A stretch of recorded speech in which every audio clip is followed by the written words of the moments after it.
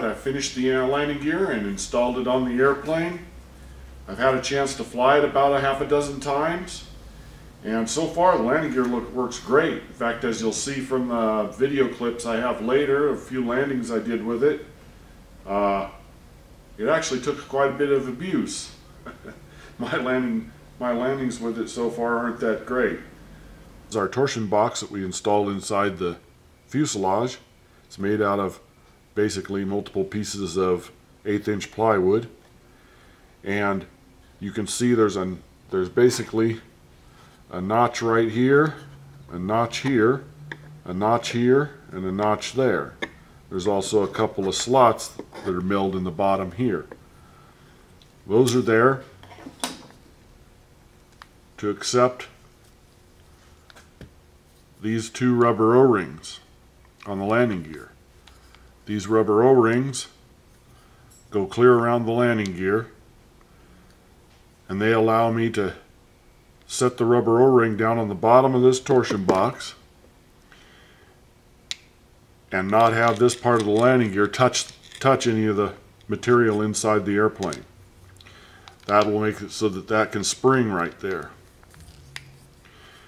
Also, another advantage to these O-rings is they do absorb a little bit of landing loads, especially fore and aft loads. So those two O-rings actually fit into those two slots, just like that. Then, you remember we made this carbon fiber plate, and you'll notice that I put two aluminum straps across the top. That's because carbon fiber is very brittle, and it's possible with the twisting loads caused by this landing gear for the screws to actually rip out the sides of this carbon fiber plate. So I put these two aluminum straps across here, about 30 thousandths thick aluminum straps, to help protect the carbon fiber from ripping out. Now this plate will go and it will rest, the bottom of this plate will rest right on top of the O-rings. So it will also leave a space between the bottom of the landing gear here and the bottom of this plate so that the spring portion can rise and fall in the fuselage. This plate goes in right like that. Now the rear screws, I just put wood screws in the rear because they don't take much load in normal operation. We first fasten these screws in loosely.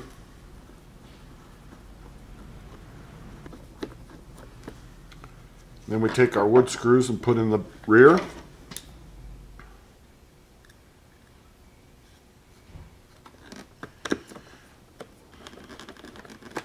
We'll go ahead and snug those down.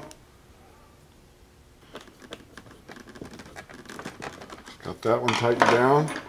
And we'll tighten these ones in front. And when we tighten these down tight, these screws go all the way through the torsion box, and on the back side of the torsion box I have a nut plate for each one of these screws. We tighten that down. Same with the other side. It puts a slight amount of crush on those rubber O-rings. So now you can see our gear is still springy, but it doesn't move back and forth, and it doesn't twist. The gear doesn't twist or torque around.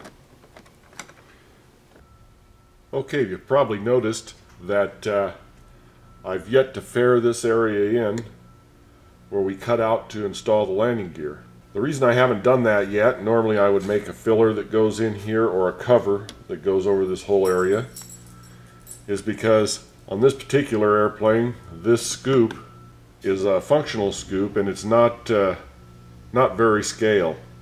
I think it'd look better if it was more scale. So I'm actually going to make a mold for this, and I'm going to make a cover that actually replaces this scoop and then covers over this whole landing gear area and kind of fairs this in. To thoroughly wrap up this video, I figured I needed to cover a few things that I didn't cover very well earlier. Most of those pertain to the fact that not everybody's going to want to build a scale type landing gear like I did for my Yak. I basically did the video of that landing gear simply because that's about the most difficult type of carbon fiber gear you can build. But most often people would build like a flat plate landing gear like this one here that I showed you earlier. Compared to the landing gear for my Yak, it's much easier to make one of these. My Yak landing gear, it took me about, from start to finish, about 7 or 8 hours of labor over about 3 days to build it. One of these landing gears, now granted I've been doing composite work for about 30 years, so I'm fairly good at it. Takes me about 2.5 to 3 hours to make one of these landing gears. There's also a couple of rules of thumb that I'd like to cover in sizing the landing gear. Specifically in how many layers of unidirectional, which is the strength bearing part of the landing gear, to put in the landing gear in order to get the spring rate that you desire. After you get the landing gear done, you'll find out if its spring rate is right or not. Now, if it comes out that the landing gear is too stiff, you can actually carefully either change the width or change the thickness. Carefully sand the thickness of the landing gear to get the spring rate to come down. That's by far not the preferred option. Generally, the carbon fiber landing gear is strongest if the fibers go all the way from one side clear to the other in one continuous length. When you start sanding on it, you start breaking the fibers, and so it gets considerably less strong. So usually I aim to make it slightly weak.